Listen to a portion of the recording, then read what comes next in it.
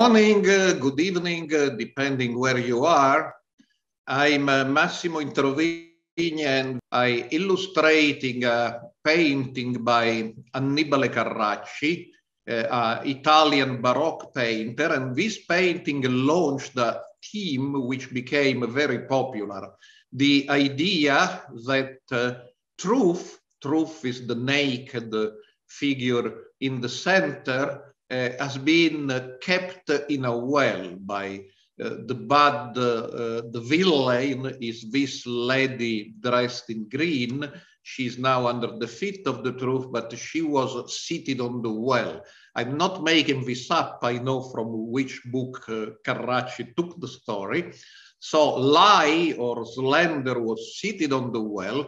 But when the old man, and the old man is time comes and frees truth from the well. And then you have the two characters on the side, which represents goodness, but we can say peace and love once truth has been freed. And as I said, this is a perfect metaphor of the story of Tai Ji Men, where the truth was really hidden at the end of the well, kept by slender, personified by some Taiwanese bureaucrats in the end of the well. But then, with the passing of time, truth is now coming out, and it is time lifting truth out of the well, but it's also a lot of people who are cooperating in lifting the truth out of the well and telling this truth about Tai Ji Men to the world. We will start this webinar by showing a video which is quite interesting because it's actually a project by a young girl, a ninth grader, member of Tai Ji Men, did it in US with a friend for the National History Day. So it's how a young girl tries to introduce to schoolmates her experience and the story of Tai Ji Men. So this is the video, A Battle for Justice, and we will start our webinar with this video.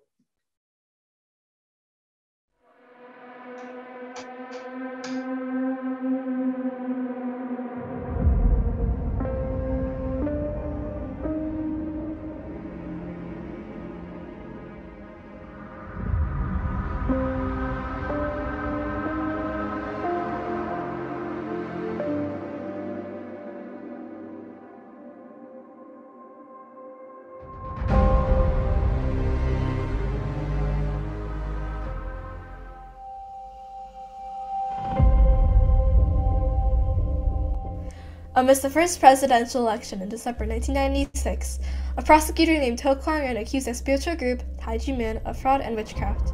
These heinous accusations led to the deprivation and limitations of the human rights and religious beliefs in Taiwan. Because of the failure at diplomatic resolutions, this event resulted in a political stalemate between the two parties. Ultimately, the failed attempt at diplomacy created a seemingly insuperable encumbrance, instigating international debates regarding the Tai Ji Men case. Due to the unjust violations within the Taiwanese government, international activists continue to take initiative in reforming the corruption that infringed human rights and the concept of freedom of religion or belief. Established in 1966 by Dr. Hong Daozi, Tai Ji Men is a menpai derived from ancient Chinese Qigong and martial arts. Dr. Hong has also promoted high-profile initiatives for love, conscience, and world peace, and in hopes of spreading good health and happiness. As a result of achieving numerous successes and helping over 10,000 people for more than 5 decades, Tai Ji Men gained international recognition and received praise from all 4 Taiwanese presidents. As Taiwan's martial law was repealed in 1987, Taiwan was an advocate for religious freedom. However, authoritarianism became a hot debate amongst the nation. It continued to pose a hindrance to the democracy of Taiwan.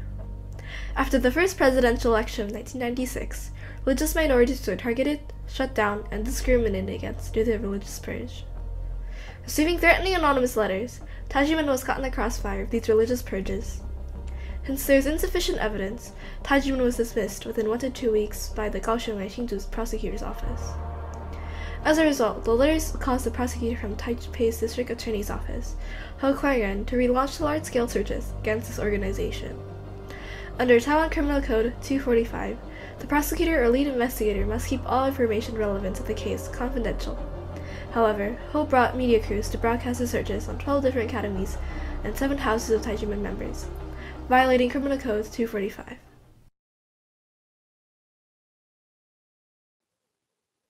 On Christmas Eve in 1996, there was no peace in my family. Even though no one accused my dad of any crime, he was detained and not allowed to communicate with others by the prosecutor for 4 months. Our house was searched. We were scared and didn't know when my dad would come home. Before retirement, my dad was the chief financial officer of a famous company with outstanding credit. However, because of prosecutors' illegal investigation, his credit was totally ruined. Because of negative and false press reports, my mom, who worked in the Ministry of Justice, was under a lot of pressure and was forced to retire early. My sister and I went abroad to leave the heartbreaking place. She went to France, and I came to the United States. Years later, my dad received national compensation for unlawful imprisonment. But nothing could ever compensate for our pain and suffering from this incident. 7 years ago, my dad passed away with regret, unable to see the redress of the Tai Ji Men case. As Tai Ji Men was being prosecuted, He sent letters to the county and city governments, including the Ministry of Interior, requesting the disbandment of Tai Ji Men. In addition, he commanded the Public Works Bureau of Taipei to disconnect the group's water and electricity. Despite his failure to discover anything that proved his accusations true, He cherry-picked certain information that diplomatically disparaged Tai Ji Men's reputation as a spiritual organization into a harmful cult, causing national debates for questioning Tai Ji Men's innocence. Additionally, He disregarded the illegality of double jeopardy, written under the Criminal Code of Taiwan, by accusing Tai Ji Men of being a cram school and committing tax evasion. In 1997, He subpoenaed Zhi Yuesheng, a tax officer devoid of any detailed knowledge of the investigation of Tai Ji Men, to commit perjury. During the indictment, He used Shi's words as the only tangible evidence against the leader of Tai Ji Men. 我们是办事的，原来我们总要看吧，日本从哪里来的？你是不是？说，这样不能算吧？他说啊，这不才，啊，你要怎么样？他说我们是这样的，这就是要做的，要不才，怪我。他配合是要做吗？他知道，他知道。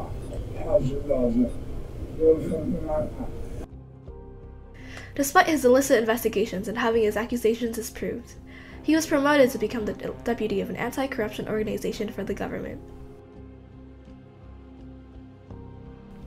On July 13, 2007, Taiwan Supreme Court acquitted Tai Ji Men on all charges of fraud and tax evasion. Innocent defendants were given national compensation. However, nothing could compensate for the time, effort, and anguish that the members have suffered through. Despite the Supreme Court's verdict on this case, the remaining tax fines from the National Tax Bureau, or NTB, still posed a problem. 82 bipartisan legislators signed a petition demanding the NTB to revoke the tax bills that violated the legal process. With the Congress's help, the representative of the Ministry of Finance agreed to repeal the tax bills in a public hearing. However, the government officials rescinded their promises and kept the tax bills. Eventually, the tax authorities corrected most of the tax bills to zero, except for the 1992 tax bill. 公听会后，财政部部长在99年7月22号用一个正式的签呈回复给田秋瑾委员，也给了涂醒哲办公室，然后在30号也用函给周守训委员，均明白表示说，他们已经请中区国税局依照税捐稽征法第40条办理，他们愿意用税捐稽征法第40条撤回。 I was lucky to be a messenger to help my Tai Ji Men brothers and sisters in the Tai Ji Men shifu and shimu at the beginning of the Tai Ji Men incident in 1996. I will never forget the first time I met a defense lawyer. He told me that I need to be very careful because the prosecutor say in the media he is going to detain 200 more people. So every time I went to see the lawyer, I would put a lot of clothes in my car so that I can change them at any time. And also, when I take notes, I use different kind of codes to avoid mentioning about my Tai Ji Men brothers and sisters. The important message was conveyed in person to avoid being monitored. Tai Ji Men is very wonderful for me to improve my physical, mental, and spiritual health. And this incident is a barrier to allow Tai Ji Men to promote love and peace around the world. As Tai Ji Men sought to educate the public regarding societal injustice, they posted their contention on social media and protested on the streets of Taiwan in an attempt to gain awareness of the dire situation. Because it is excruciatingly blatant to the world that Tai Ji Men's core initiatives are being held captive by the corrupt government, there have been 25 webinars since July of 2020, with over 100 advocates calling for diplomatic reformation of the violations of human rights against Tai Ji Men.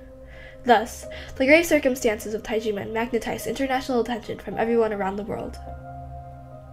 During the 2021 IRF Summit, Tai Ji Men members participated and spoke to many politicians about this case, such as Katrina Lantos Sweat and Sam Brownback. Sweat is currently the president of the Lantos Foundation for Human Rights and Justice, and the former chair of the U.S. Commission on International Religious Freedom. And in Taiwan, the long-running attack against the Tai Ji Men community by bureaucratic despots within the tax administration have led many religious freedom experts around the world to condemn this form of administrative religious persecution. But what the government should do is to protect that right to peacefully practice your faith as you see fit. Taiwan's ambassador at large for religious freedom illustrates his support for Tai Ji Men's contentions. 国家的判决既然已经判决还给他们的清白的话，就应该执行下去了。我们的财务这个部分的话，已经越过了这一个人权自由的一个底线了。你们努力也是给台湾政府更大的努力了。 In violation of due process and the rules of evidence, paired with his fallacious accusations, the attempted prosecution of Tai Ji Men, led by Ho, was unwarranted. This arduous journey for justice inflicted permanent burdens on Tai Ji Men members and created an atmosphere of animosity that endangered the diplomatic climate of Taiwan's democracy. As such, the value of truth, integrity, and justice cannot be appraised as Tai Ji Men members fought against injustice and corruption within their place of establishment for 25 years. Their battle for justice has shed light on the chain of unethical corruption within the Taiwanese government and internationally inspired revolutions for injustice. By raising the origins of corruption and greed within the government, the democratic nation of Taiwan will thrive in its endeavors towards democracy and not authoritarianism.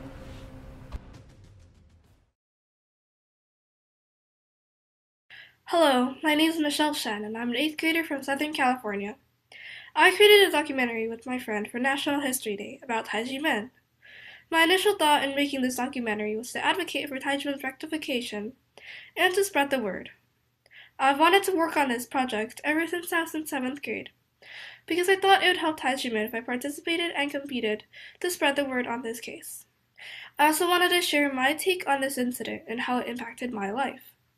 My experiences in Tai Ji Men, as well as my family members, motivating me to work on this project has led to the creation of this documentary. I think the most unjust part is the unlawful imprisonment and detaining of the Tai Ji Men members and leaders. Because of the corrupt bonus system and the greed of a few unlawful officials, the 1992 tax bill was kept. This incident has caused detrimental damages on the Tai Ji Men members and leaders, as it led them to remember this moment for the rest of their lives. Because of this incident, this has prevented Dr. Hong and other Tai Ji Men members to spread the Tai Ji Men culture and the message of love and peace around the world. I hope that this documentary could help people from around the world understand the Tai Ji Men case more and how this case is not only a tax case, and that it is a human rights violation. This project has helped me understand Tai Ji Men more and how I can help them as a group. I hope international scholars around the world can use this documentary to help rectify the Tai Ji Men case. Thank you. Thank you. And after this delightful video. Stephen Nada is a well-known human rights activist for Nigeria, Baptist pastor, and the president of the International Committee on Nigeria. Sent a pre-recorded video, and so perhaps we can play his video. And specific to human rights and the Tai Ji Men case, and this is actually a special forum to discuss this. I'm concerned about what is happening in our world, but also when judgment is given and it's not respected in this area for the Tai Ji Men, then something is wrong. And that is why all of us in the global community advocating for the right of people, for those whose rights have been violated, we need to speak up and we need to act more effectively. And what this means is that there are going to be sanctions, there are going to be questions, so that the Taiwanese government will be able to do what is right.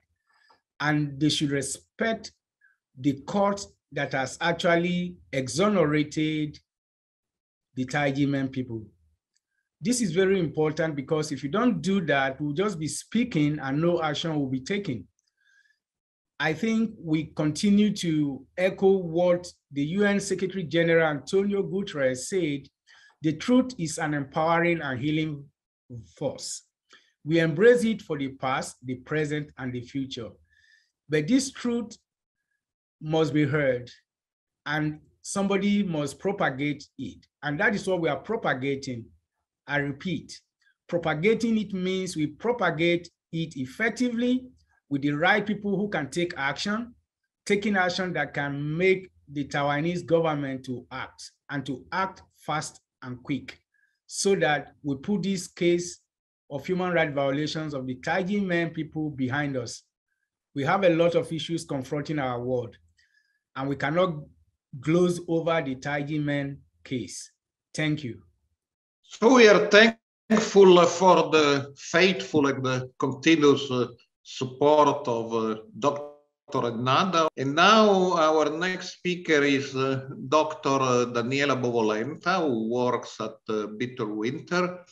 And she will both talk about Bitter Winter support of Tai Ji Men and introduce a new initiative. On December 4th, 2020, Bitter Winter published its first article on the Tai Ji Men case, introducing the movie A Question of Justice, directed by Massimo Introvigne, and the side event at the third Ministerial to Advance Religious Freedom, co-organized in Warsaw by the US Department of State and the Ministry of Foreign Affairs of Poland. Both the movie and the event were important steps in the international campaign advocating justice for Tai Ji Men, and it is significant that our coverage of the case in Bitter Winter started from them. We have now published 113 articles on the case in 50 months. Bitter Winter is a magazine devoted to human rights and religious freedom throughout the world. While we mostly cover cases of bloody persecution, killings, and torture, we are also aware that religious discrimination has many facets. The Tai Ji Men case is of global importance. Our voice will not be silent until the voice of justice for Tai Ji Men will finally resonate in Taiwan.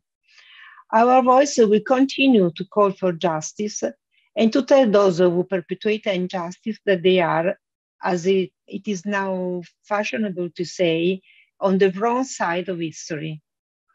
Today, however, when the United Nations celebrate the International Day for the Right to the Truth concerning gross human rights violation and for the dignity of the victims, I am pleased to announce that we are ready to go one step ahead. In cooperation with our friends in Taiwan, today we launch a new website, taijimencase.org. The new website does not mean that Bitter Winter, which has a global audience with multiple interests, will stop publishing about the Tai Ji Men case. On the contrary, We plan to continue our regular plan of publishing news about webinars and seminars and about the presentation of the Tai Ji Men case in international scholarly conferences and religious liberty events, as well as individual papers from these webinars and events. TaijiMenCase.org will work side by side with Peter Winter, another publication covering the Tai Ji Men case. It will not replace them, but it will offer those interested in Tai Ji Men case and those who should be interested in it a collection easy to use of what has been published on the case in magazines, including Peter Winter, and scholarly journals, as well as videos of the events and other videos. The website is a tool in the service of the idea, although an important tool. As the French novelist Victor Hugo once said, nothing is more powerful than an idea whose time has come. The time for TaijiMenCase.org has come. The time for the idea of conscience, truth, and justice for Tai Ji Men has come. Thank you. Thank you, Daniela, and I hope everybody, even in United States, could enjoy this really encyclopedic website, which will be online as a matter of a few days. Now I'm pleased to pass to the next speaker, who is Professor Holly Falk, who teaches religious studies at Western Washington University in Bellingham, Washington. I would like to start by acknowledging the importance of Taiwan to the world and the topical nature of this conversation and this meeting. I visited Taiwan 4 times and I've come to love the country. Taiwan is a vibrant democracy and its self-determination and autonomy need to be preserved. Taiwan is not perfect, and like other countries, it still has problems, although being able to criticize the government should be read as a sign of the nation's overall health. As in other places, conditions of bias can seep into political and legal decisions. The case of Tai Ji Men reverberates with an international pattern. When it comes to religious minorities, bureaucratic decisions are often arbitrary, and courts often look the other way. The situation between Ukraine and Russia has made the world aware of the global stakes regarding Taiwanese security.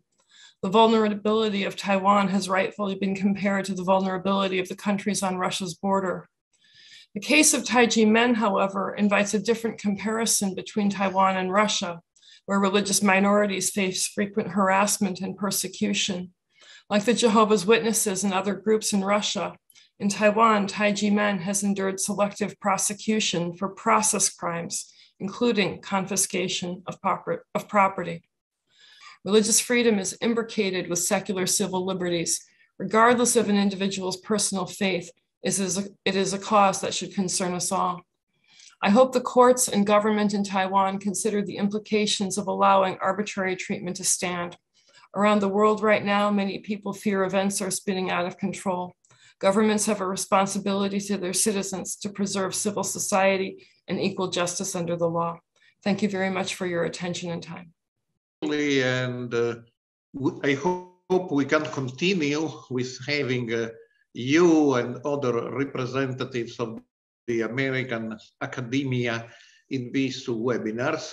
We have one who is not able to join us, but has also pre-recorded a video, and is a pioneer of studying the case of Tai Ji Men in the United States or outside of Taiwan. He started well before me. And this Professor Kenneth Jacobsen, who is Professor of Law at Temple University in Philadelphia, and he will speak to us through a pre-recorded video. Good afternoon, or morning, wherever it happens to be. I'm sorry I'm not able to be with you in person. My teaching and faculty responsibilities at Temple Law School have prevented me from participating live, but I am honored that I've been asked to submit this video. and appreciate that offer. And I also certainly want to appreciate and express my appreciation to the other panelists in this webinar, outstanding individuals, highly credentialed individuals that have a lot to say and a lot of wisdom to share to those that are looking at this video. So the International Day for the Right to the Truth concerning gross human rights violations and for the dignity of victims. That is the day that we are celebrating, commemorating, and discussing today, that UN designation. But we can ask ourselves, what is the truth? What is the truth? Since this day asks the right to the truth, what is the truth? What does that mean? The truth means that we have complete honesty and transparency and openness about the events that occurred. The truth means that we know who participated in those events. And the truth also means that we understand why they did what they did. What were the reasons for their conduct? And this makes this particular day and its application at Tai Ji Men somewhat unique, because in a way we know the truth. We know the truth about what happened. It's contained in hundreds of thousands of pages of files, of petitions, of court documents, of court decisions, of appeals, in journals, and even webinars like this one. The facts, the truth really are known. But as the UN Commission on Human Rights expressly stated in its 2006 report recognizing this day, the truth includes something else.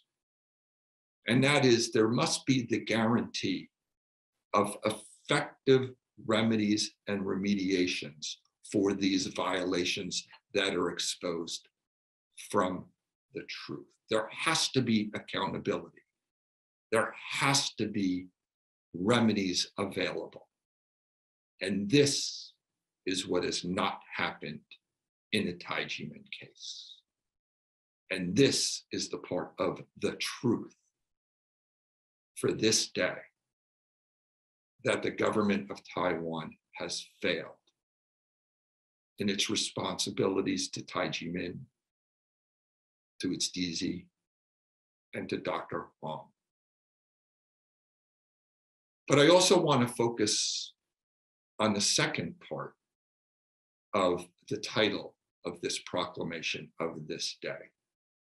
And that is that it's the International Day to also recognize the dignity of the victims, the dignity of the victims. So what does that mean? That we pay tribute to those who have fought for human rights and religious freedom. That we honor those who have persevered in the face of tyranny and oppression. And that is what Tai Ji Men and Dr. Huang have done in the face of unrelenting, decades-long persecution. They have persevered, and they will continue to persevere until justice is finally achieved. I have fought on behalf of Tai Ji Men for 7 years. I'm not going to give up. I'm not a quitter. It's not in my DNA. I've also fought for justice and for the rule of law my entire professional career. Right now, I'm working on a case involving human trafficking, immigrants who came to our country seeking asylum, who were put in jail and were forced by private contractors to our government that run those jails, that operate those jails, ICE, were forced to work for $1 a day, sometimes for years while they were waiting for their hearings. A complete injustice. And I'm fighting on their behalf with others around the country. So I do not shy away from the good fights. In fact, I embrace them, because when you're fighting for principle and when you're fighting for what's right, then that is something that can allow you to get up every morning and put your head down on bed at night and feel good about what you've accomplished. So to conclude, I want to thank the participants in this webinar. It's an amazing list of wonderful speakers.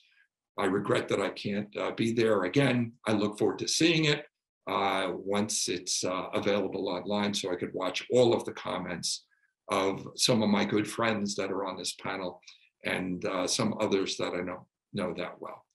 But what I can say is that this day has, I think, particular meaning and importance for Tai Ji Men and for the fight and the battle in which we are all engaged on its behalf. And we will not quit until we have prevailed. Thank you. Thank you. Definitely we will not quit. I will pass the torch to Willy Fautré, who is a co-organizer of this webinar as co-founder and director of Human Rights Without Frontiers. Thank you for passing me on the torch, or the baton, as I could also say, for the race to the second session that is usually devoted to testimonials of members of the movement, so the disease. And these contributions are always very important, as we have seen in former webinars, because they are voices of insiders while we are outsiders. They are voices of those who bear, share, and communicate the burden of the 25 years of suffering of Tai Ji Men. And before giving the floor to those dizi, I think that we will also share with our viewers here a second video titled Unbreakable Bonds. Unbreakable Bonds, Episode 2. The academy without Shifu and his wife was bleak and desolate. A sister who used to be cheerful had a worried look on her face. Hey, brothers and sisters, I've packed my bag. If I was taken into custody, please hire a lawyer for me. Yet, she was also fearless. On hearing this, a brother became emotional, shouting, "Don't be afraid. We are innocent." Because of Prosecutor Ho's intimidation, Tai Ji Men dizi, who are kind-hearted people, felt insecure. Making intimidating remarks via the media was Prosecutor Ho's scheme to dissolve the academies. Although the dizi were afraid of being caught and detained, they did not hide. They just packed their bags, handed their bankbooks and PIN numbers to their children, and took turns guarding the academies. Since all assets of Shifu and his wife had been frozen, the 12 academies were confronted with financial difficulties simultaneously. The dizi contributed money or time to keep the academies up and running.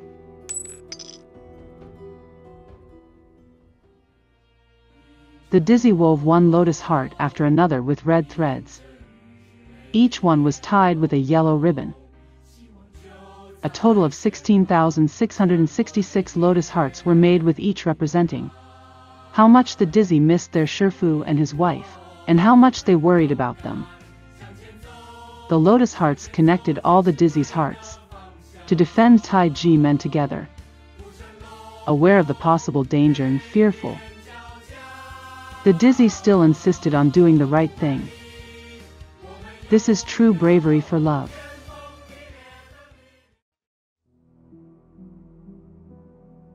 The 4 months following the beginning of the investigation were like an endless nightmare for the dizi.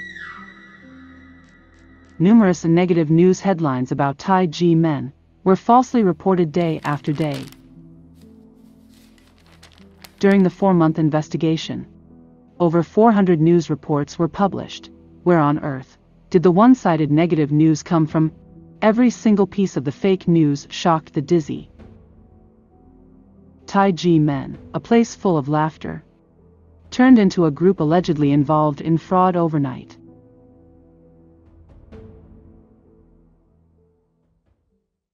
Prosecutor Ho, who had been quite popular with the media, made another move by openly calling for the establishment of a self-help association. Register ASAP to protect your rights. He took advantage of human weaknesses and used money as an inducement.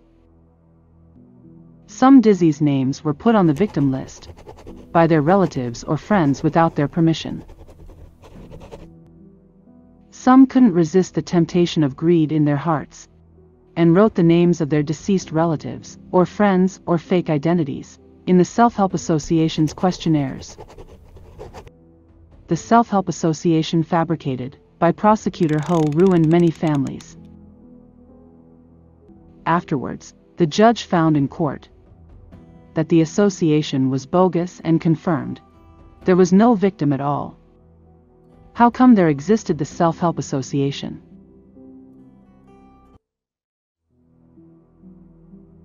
Prosecutor Ho shot arrows before drawing the target. His false accusations had never been justified. He then targeted Chen, a senior dizzy. When Chen was taken to the Investigation Bureau for questioning, he saw his wife, who was working at the Ministry of Justice at that time, being locked in another detention room. As soon as Chen entered the interrogation room, Prosecutor Ho shut down the audio recording. Did you see your wife? Then answer wisely. Your shifu's kung fu isn't real, right? It is real. My shifu's kung fu is real. Chen answered truthfully. Doesn't it matter if your wife's salary is halved and your 2 daughters have nothing to eat? Prosecutor Ho asked. Chen looked at the prosecutor, who's leveraging the safety of his wife and children to force him to make false accusations, made him very sad and mad. Thinking of his shifu's teachings and his own experience at Tai Ji Men, Chen tried to stay calm and replied again. Shifu's kung fu is real. The result of his telling the truth, however, was that his detention was extended by 2 months. Chen's wife was smeared, being depicted as an official of the Ministry of Justice involved in the case, and she was forced to retire early. Prosecutor Ho was associated with a temple in southern Taiwan. He included an outrageous accusation in his indictment. I would include the accusation of raising goblins to defraud people. Tai Ji Men dizzy were at a loss. What is a goblin? The absurd accusation became a hot topic in the media, in favor of gossip and sensationalized news. Suddenly Tai Ji Men was depicted as an evil religious organization. The prosecutor's office and the academy were crowded with the media. TV stations scrambled to report negative news about Tai Ji Men. The dizzy were under even greater pressure. Some Tai Ji Men dizzy's wedding engagements were broken off. Get out! Some dizzy were turned away by their relatives. Some dizzy were transferred at work. Why don't you just quit? Some dizzy were isolated at work. Don't talk to him. Many younger Tai Ji Men dizzy were bullied and couldn't go to school. Freak! The dizzy were heartbroken. Their pain was beyond words. Can't express the pain in my heart. There is no way to tell the suffering of the heart.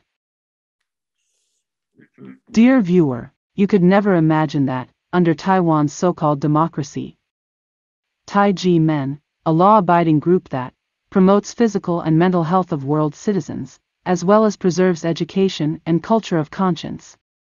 Such an excellent group, that each Taiwanese president pay tribute to. Merely a prosecutor can illegally persecute them. This is really a catastrophe for Taiwan and its people.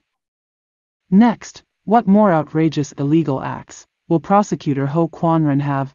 Please continue to watch the third episode of Unbreakable Bonds. Thank you for that very informative video that shows us how just one man, the prosecutor who created that machinery and put it in place just to spread lies about Tai Ji Men and to stigmatize the movement and create some sort of mistrust inside the movement. But finally, he didn't manage to destroy Tai Ji Men.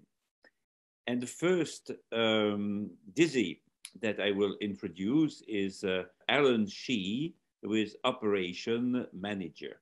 Professors, scholars, old friends who joined today, greetings. Tai Ji Men Friendship and Goodwill Group was invited by Senator Mr. Justice Held, chairman of the United States Senate Foreign Relations Committee, to conduct the cultural performances in Capitol Hill. Mayor of Washington District of Columbia, Mr. Antonio Williams, officially declared March 22nd, 2000 as Tai Ji Men Qigong Academy Day and praised Tai Ji Men as international peace and goodwill ambassador, affirming the efforts made by Tai Ji Men for cultural preservation, edition booklet for the trip. And I shared with my professor.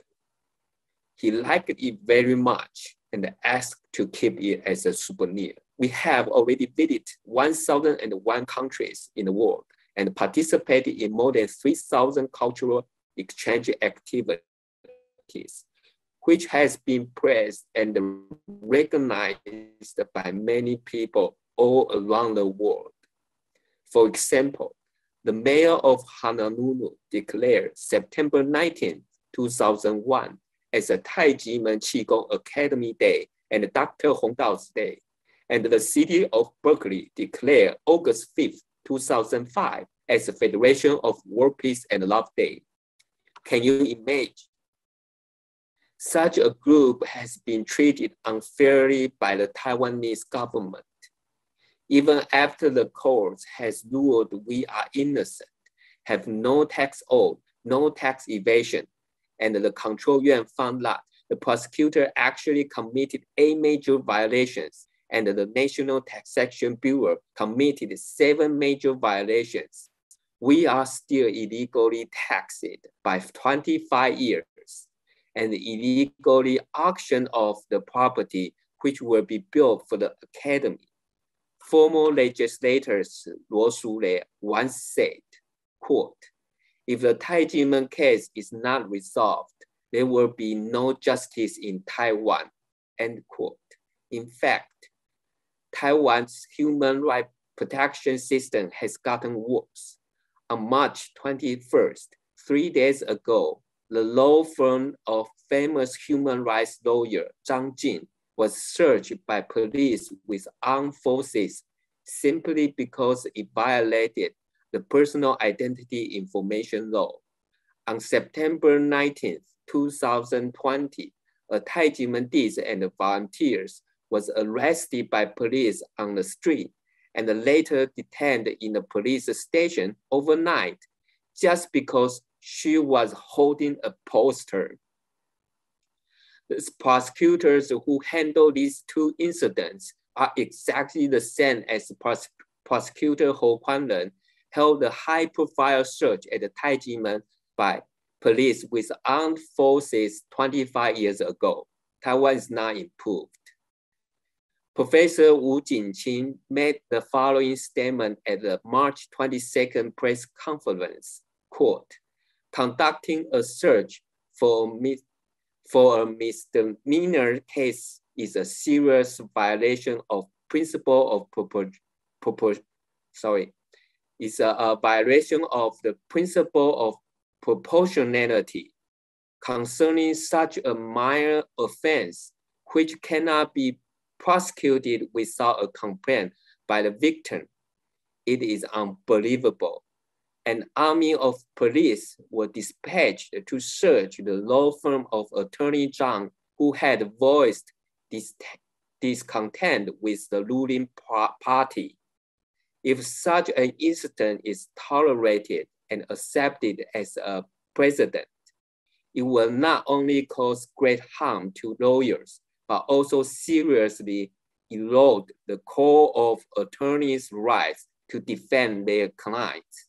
In the process of becoming a more democratic country ruled by law, Taiwan should have not only criminal justice, but also substantive justice," end quote. Therefore, on this International Day for the Right to the Truth, I sincerely appeal to President Tsai to truly hear the voice of the people, to truly realize what you promised to do during your election campaign, to achieve truly transitional justice in Taiwan, to rectify fabricated cases, to punish those perpetrators, and to protect human rights, so that people may truly live and work peacefully, joyfully, and harmoniously in Taiwan. Thank you. Thank you, Alan Shi, for reminding us, among many other things, that the implementation of a transitional justice that the Taiwanese President Tsai had promised during her re-election campaign has not been followed by any concrete steps, and to launch again that call for justice for Tai Ji Men people, for their voices to be heard. And now I will give the floor to Howard Kwan, whose presentation is titled "A Little More of Care, a Little More of Protection to Your Rights." Hello everyone, my name is Howard and I'm a Tai Ji Men dizi. The world's massive devastation is incalculable and irreversible. However, in today's Taiwan, there are tax bombs on par with the Russia-Ukraine conflict, which continues to threaten the people. Mr. Zong, a brilliant young man, is a scientific and technological genius. He received numerous awards prior to guarantee, and he is also a tax evader. In 2008, he founded a software design firm in Taipei. He received several awards but received no monetary compensation. The company's operating results were still below expectation, so he shut it down in 2013. Surprisingly, the Tax Bureau claimed that they failed to file a tax return in 2012, and they received a tax bill of 46 million NT in 2014. It is possible that the company didn't receive the tax bill previously, and when it was sent back in 2014, a total of 54 million in fines was added. The executive office froze all accounts. The issue is that their company doesn't generate that much revenue. Everything is a figment of the taxman's imagination. Mr. Zong complained that without this income, he cannot claim that he owes a tax, and that the tax is based on the fact that he didn't deny it, rather than actual evidence. It is implausible to claim that he confirmed the attack solely because he failed to provide relief overseas. Mr. Zhong held no idea that Taiwan, a free, democratic, and human rights country, would restrict him from leaving the country due to a wrong tax bill that he couldn't return home for 9 years. Today is Right to Choose Day. I hope that everyone can use this day to double-check themselves, to see if there are bystanders who don't know the truth, or prosecutors who persecute the people. Punishment is necessary because otherwise we'll repeatedly abuse public power to prosecute the people.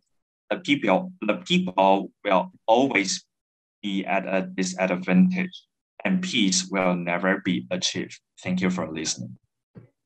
Thank you very much, Howard, for focusing on and denouncing the inflation of artificial and fabricated cases of alleged tax evasion cases in Taiwan.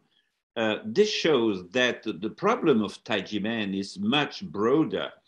It is systemic, and this systemic problem is worsening year after year, and it is urgent to put an end to it. Indeed, you recalled some statistics saying that from 1.9 million new cases, new tax cases in Taiwan in 2001 to 14 million new cases in 2021, the number had increased by 7.5-fold in the last 20 years. So this is a serious social problem for Taiwan that needs to be solved as soon as possible. Otherwise, it will be out of control.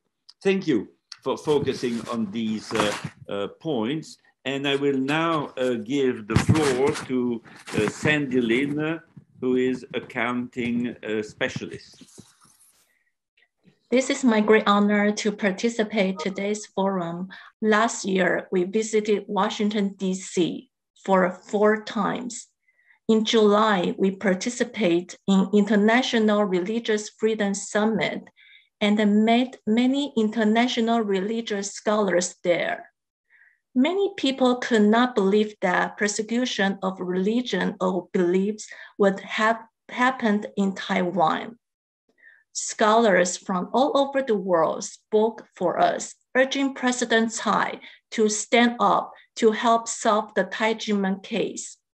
In addition, Tai Ji Men disciples from all over the United States also wrote to their senators and representatives, hoping that they would pay attention to such persecutions in Taiwan.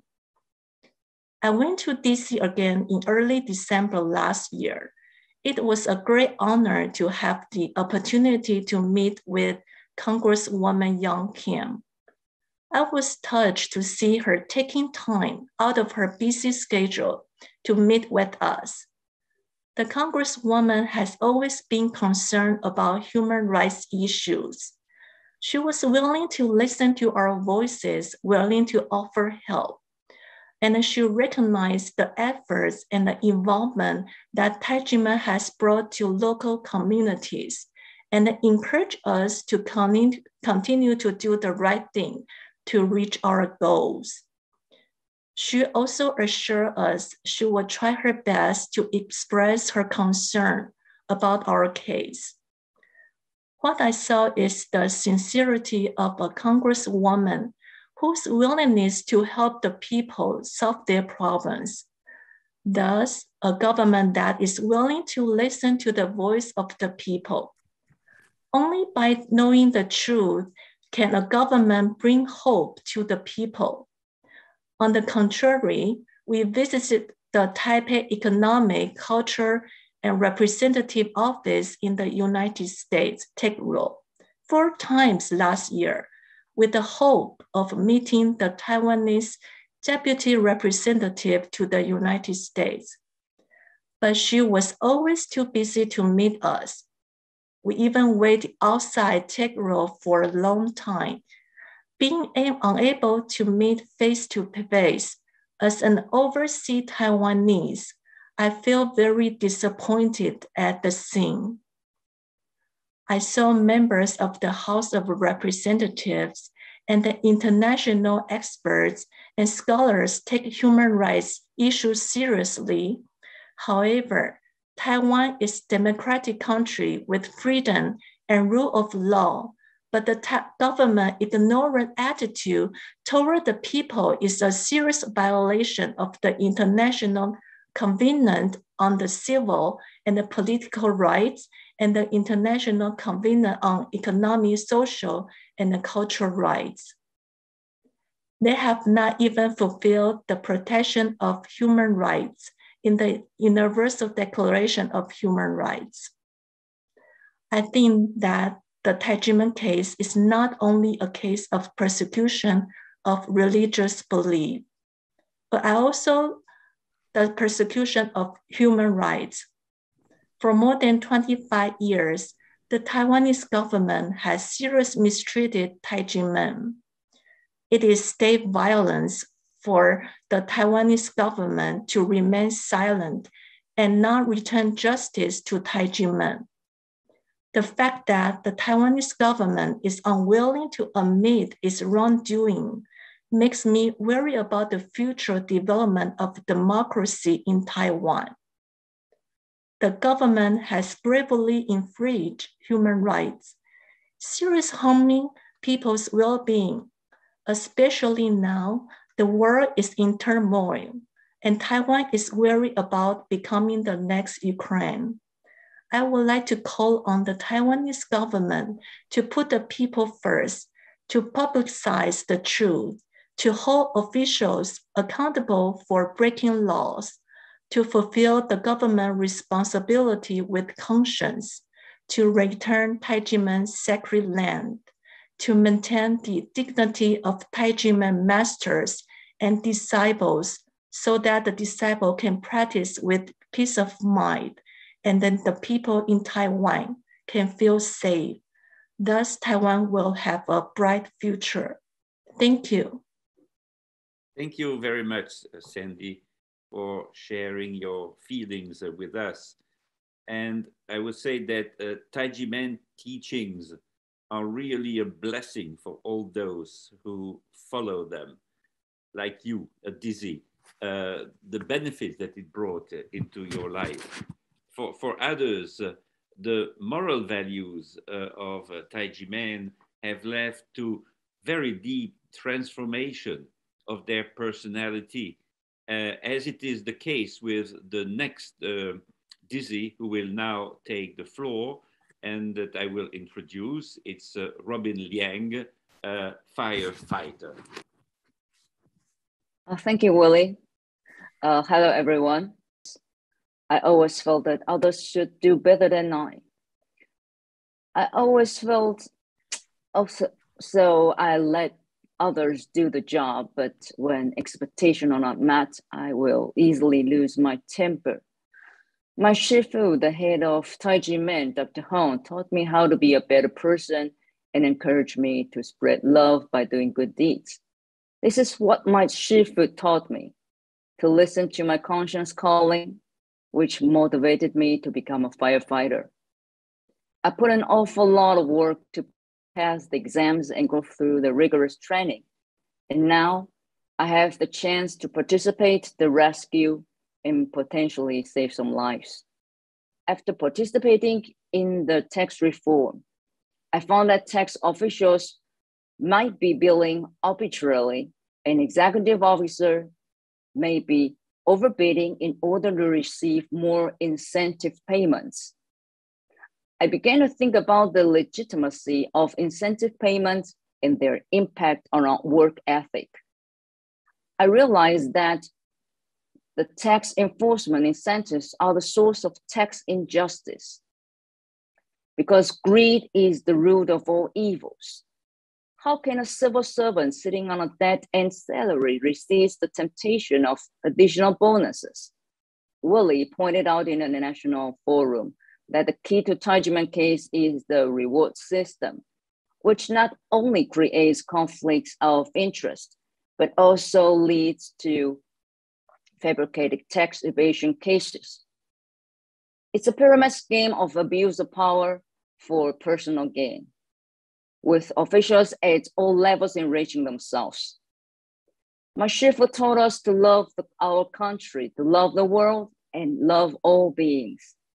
Despite being persecuted by the government, Tai Ji Men still managed to travel to 101 countries self-financed, willing to spread the message of love and peace all around, and advocated for social justice at the same time. In 2016, I followed shifu for the first time to Portugal to participate in the 52nd Goofy Hairs International Art Festival. We were the first Taiwanese cultural group to be invited. Taiwan has always been repressed internationally, so when I heard the national anthem at the opening ceremony, I was very moved and proud. We engaged in cultural exchanges with kind hearts, crossing the boundary between languages and religions. I witnessed the power of love and culture when we were warmly welcomed and embraced. I remember President Mama of Kiribati, who rang the bell in 2016, said, "Ringing the bell is a message to the world about the importance and fundamental of love and peace. We cannot do it alone. It's a shared responsibility." And we did find a lot like-minded friends with whom to collaborate to create a conscious culture, to promote the idea of love and peace, and to give people the opportunity to look into their heart and inspire themselves to do what is good for the planet. The Tai Ji Men case is never a tax issue, but a political purge and religious persecution. It highlights the unfairness of Taiwan tax system and the mutual protection of officials and officials. My shifu told us to tell right from wrong, truth from false, and to be a practitioner, to identify and correct witnesses. So I stopped dreaming and started acting. I learned to write articles to inform more people about the truth, and I try to speak the truth out loud so our voices to be heard. We hope that some of our government leaders would eventually listening to their conscience and have the courage to admit their mistakes and clear the name of Tai Ji Men. By solving the Tai Ji Men case, the tax system and bureaucracy in Taiwan will be improved so that the democracy, rule of law, and human rights can be truly implemented. And people will live and work in a peace and harmonious. I would like to share a song composed by myself about the unfair tax system in Taiwan due to bonus system. So here you go. 谁的不公谁承载，看无多像民在。我意味决心出手，经济集平在山丘，也情绪无照。 我愈惊有个百姓，心惊吓。但是只阵好一件，奖金作祟，奖金作祟。爱你命。 Thank you very much, and for your marvelous voice with this song. Oh, it really brings a joyful note to to this webinar. And thank you very much to tell us how, to show us and to tell us how Dr. Hong's teachings made of you a firefighter, which was a way of realizing your dream to do good things, good deeds in your life. And your mission now on earth is certainly to save human lives and everything that belongs to their personality, their belongings, their property, their families, and so on. Thank you very much for your testimony. And we will now listen to the last dizi. I think it will be on the video. Mrs. Wang Yiwen, Marketing Specialist, Building Material Company. 今天我要跟大家分享一位对我影响深远的伟大女性。她在遭受国家暴力迫害，在遭受检察官以小孩的威胁，面对成千上万因太极门案件而惊慌失措的弟子，她仍旧温暖坚毅、勇敢无惧。这位女性，她是我的师母，太极门掌门人夫人尤女士。我的师母是一位家庭主妇。他平常就是把我们弟子当作孩子一样的照顾。在1996年12月19日太极门案发生的时候，根本没有人指控师母，只是为了早日理清案件，所以他主动积极的配合检察官的侦查。在12月23日，他主动前往台北市调查处做说明。当时师母有表示，他才刚开完刀不久，他的伤口尚未愈合。但侯宽仁当下急以有逃亡、串证的理由，就将师母羁押禁见。同一天，侯宽仁他陆续冻结师父师母名下所有的财产，包含账户存款、不动产、代步的车辆，不论是不是与案件相关，全数被冻结，分文不留。在这2个月羁押的期间，届满的期间，侯宽仁又用同样的理由，他继续将师母羁押期间延长2个月。可是在这段期间里面，他从来没有传唤师母与任何太极门弟子或是告诉人来对质，他只是在侦查过程中不断的恐吓师父师母，要将他们在国外读书的孩子引渡回国，来胁迫师父师母，导致师母他每天在看守所里面，担心孩子、担心弟子而惊惶无助，暗夜流泪，彻夜难眠。他原本开刀后还没有痊愈的伤口，在看守所拥挤潮湿的环境，因为没有办法受到很好的照顾，伤口溃烂，一直到1个月后的某一天，一名女警发现，才赶紧处理他的伤口。可是检察官侯宽仁在没有事证的情况下一再的延押，一直直到羁押期限4个月届满，他才提起公诉。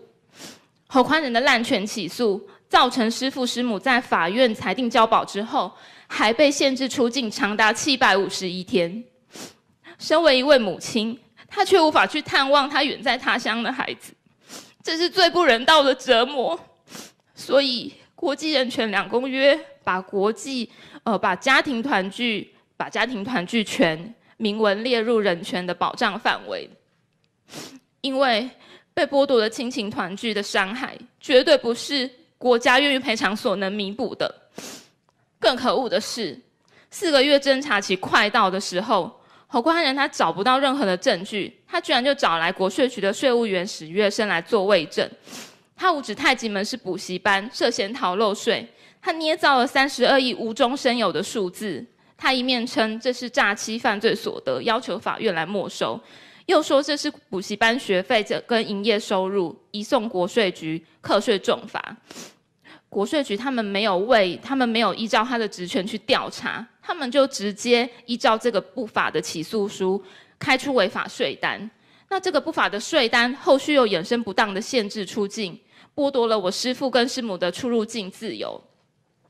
他其实严重了侵害我师父的宗教传道、文化推广以及人身迁徙等自由。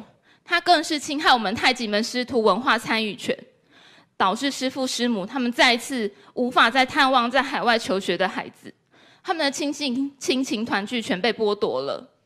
侯宽仁无中生有的刑案跟税案，导致我师父师母被限制出境，师父长达总计2233天。师母总计782天。我的师父、我的师母，他们遭受这么多的磨难，可是师母她依然很勇敢，非常的坚强。超过半个世纪以来，她带领我们弟子走过3000场国内外的文化交流，他也协助师父带领我们在弘扬太极门的文化到全世界。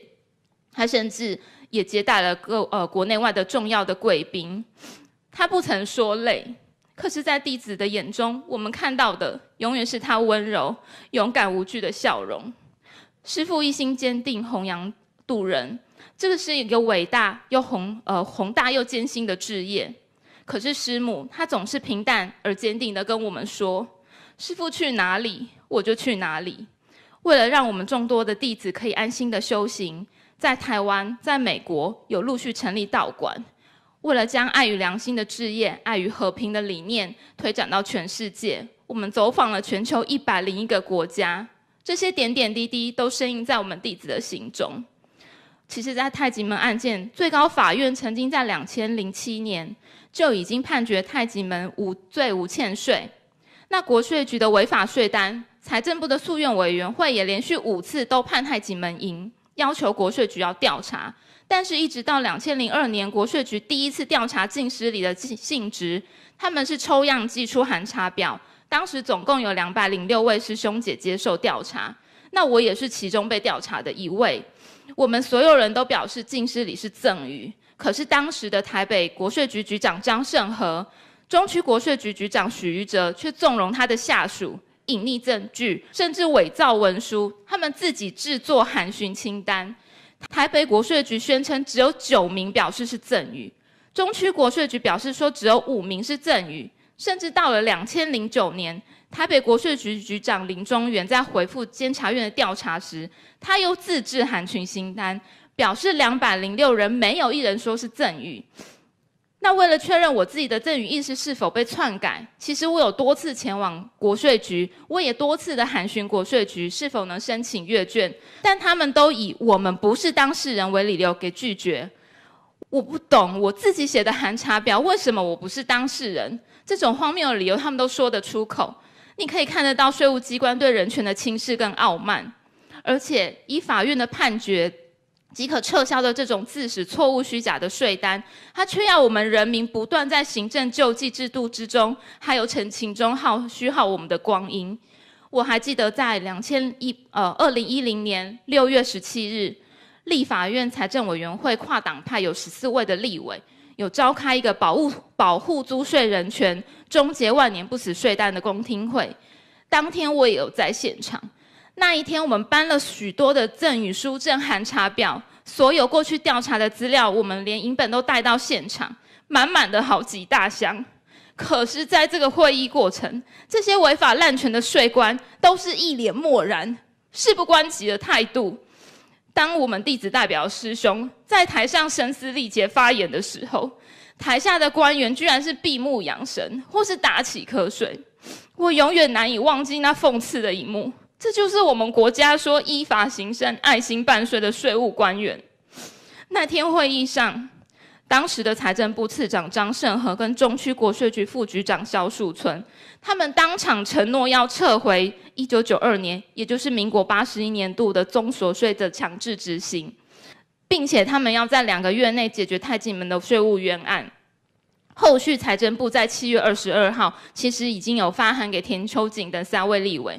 他们表示已经指示中区国税局依税捐稽征法第40条要撤回执行，可是这些流氓官员却背信毁诺。我记得当年的国庆日，我们有受邀参与国庆压轴展演，我们当年是以文武兴国、富强康乐、黄金100年、超越巅峰为主题。当时我们要庆祝国家即将迎接100年的祝福。可是我们是利用自己的周末假日在练习彩排的时候，到了当年8月27号那一天，国家他们又同时要违法拍卖查封我们的道馆。当时距离国庆的展演只剩下1个月又13天，我们一方面背负着道馆即将要被封馆的痛苦，一方面又谨记师父引导我们，你要用心、用功、用人、用和。为了要庆祝国家生日的练习，我们每次在中正纪念馆的广场彩排预演的时候，其实都有来自各界的贵宾来为我们声援。我还记得当时中华人权协会副理事长苏有成律师有鼓励我们要团结在一起，绝对不要向邪恶低头，绝不妥协，要为人权奋斗到底。我记得每一次在惨白的烈日跟汗水的洗礼之下，我很清楚的知道，我们太极们没有对不起国家，是国家对不起太极们。然后在2020年的8月21号这一天，国税局跟执行署他们又违反正当法律程序，罔顾法律，违法拍卖我们太极们的修行道场与顶地。即使我们蒙受不白的冤屈，我的师父跟师母还是胸怀慈悲的大爱，他还是带我们，告诉我们要为国为民。他继续带我们走遍全球5大洲，弘扬爱与和平，推动两性时代运动，还是继续关怀社会的公益与人权。我们自身经历人权迫害的磨难，可是师父还是教我们要怀抱济世助人的心，去帮助更多受到同样法罪迫害的受害者。尤其是我想到我的师母，她当她自己的爱很无私的奉献给全世界，她的温柔跟建议永远带给我们弟子满满的鼓励。所以我告诉我自己，我愿意效法师父师母的精神，利用自己的假日时间，我去参与法税改革的活动跟接宣。我希望透过我们自身的案例，可以唤起更多的国人来重视法税改革的这个急迫性。谢谢大家。Marco Respinti is not with us, but we have a video with his concluding remarks. Ladies and gentlemen, the Tai Ji Men case is a serious case. So far, scholars, activists, journalists, and testimonials have been involved in a long series of webinars whose aim is to inform the general public on a situation unfortunately too little known and to contribute to redress too many misdeeds, addressing directly to the Taiwanese government. Today's webinar is the latest in this important series, but it is quite relevant. Its title, Simply and Direct, summing the whole case up, demonstrates it well, seeking the truth about the Tai Ji Men case. Basically, there is nothing more to say than what this title openly says. We all are seeking the truth about the Tai Ji Men case. Tai Ji Men movement itself is seeking the truth about the case that ruined so many lives of its members. I am then deeply thankful to Human Rights Without Frontiers, presided by Willy Fabre, and to the Centers for Studies on New Religions, directed by Professor Massimo Vigna, for organizing this important series of webinars and for calling me today to draw some conclusions at the end of another relevant event so brilliantly animated by our distinguished panelists and always welcome testimonials. Let me tell you that I am particularly honored to be personally involved in these webinars as the director in charge of Bitter Winter. Bitter Winter magazine denounces violation of religious liberty worldwide and has taken the Tai Ji Men case to heart. Bitter Winter exists to promote freedom and justice for persecuted religious groups, but there is a special reason why Bitter Winter is so active on the Tai Ji Men case. We said it repeatedly during past webinars, yet it is so important that I want to repeat it again today. The Tai Ji Men case is a case that shakes all souls. The Tai Ji Men case doesn't regard just a spiritual group in Taiwan. This case begins, of course, in Taiwan. It begins with the Tai Ji Men movement, but it grew and steadily grows to regard and concern everyone. The Tai Ji Men case is, in fact, is A, a case of justice denied as well as a case of justice delayed, which are almost the same thing. B, a case of staggering religious freedom violation. C, a case of blatant human rights abuse. Let me briefly consider these 3 points. The first point, justice, is quite simple. The accusation against Tai Ji Men have been proven false by many courts of law. There is nothing bad with Tai Ji Men. There is no tax evasion. There is no fraud. There is nothing. Officially in the Taiwanese Justice Department knows it. Officially in the Taiwanese Fiscal Department knows it. Officially in the Taiwanese government knows it. Nonetheless, the consequences of these false accusations do persist, and the Tai Ji Men movement, its shifu and dizi suffer a sentence without having committed the crime. For all those Taiwanese officials that keep on persecuting Tai Ji Men, well, Tai Ji Men is simply guilty of innocence. After the acquittals by tribunals, Tai Ji Men has not been let alone to live in peace. The persecution continues, and Tai Ji Men has been persecuted with no rest for 25 years, a quarter of a century. It is a case of justice denied in itself, plus a case of that specific form of justice denied that is justice delayed. In one word, no democracy, no civilization can bear a gross and grave injustice such as this. My second point is the religious freedom violation in the case of Tai Ji Men, as well as my third is human rights abuse against Tai Ji Men, shifu and dizi. Religious liberty is the freedom of the human being to seek truth.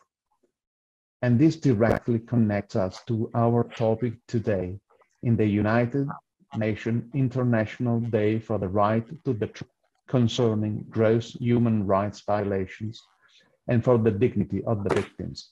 The topic being, as you all perfectly know, seeking the truth about the Tai Ji Men case.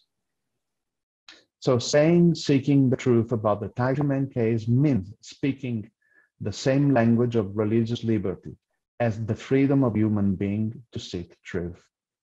In this way, while we seek truth for Tai Ji Men, we exercise our religious liberty. Indeed, seeking the truth about the Tai Ji Men case is religious liberty in itself.